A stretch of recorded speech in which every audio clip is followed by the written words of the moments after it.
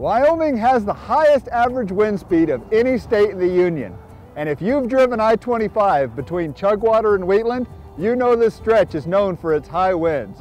Gusts of over 100 miles an hour have been clocked on the hill right behind me, and blowovers of high-profile vehicles are common on this stretch of road.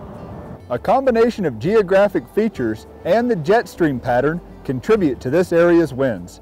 In the fall through early spring, the jet stream is often parked right over southern Wyoming. With the Snowy Range to the south and the Laramie Range to the north, this area is the funnel that collects the winds from these mountain ranges. Locals often comment if a cloud is sitting over Laramie Peak, it's going to be a windy day. We often curse the winds, but plans are in the works to capture more of this vast renewable energy resource and provide power to the country. From one of the windiest places in the windiest state, I'm Dallas Mount with the University of Wyoming, exploring the nature of Wyoming.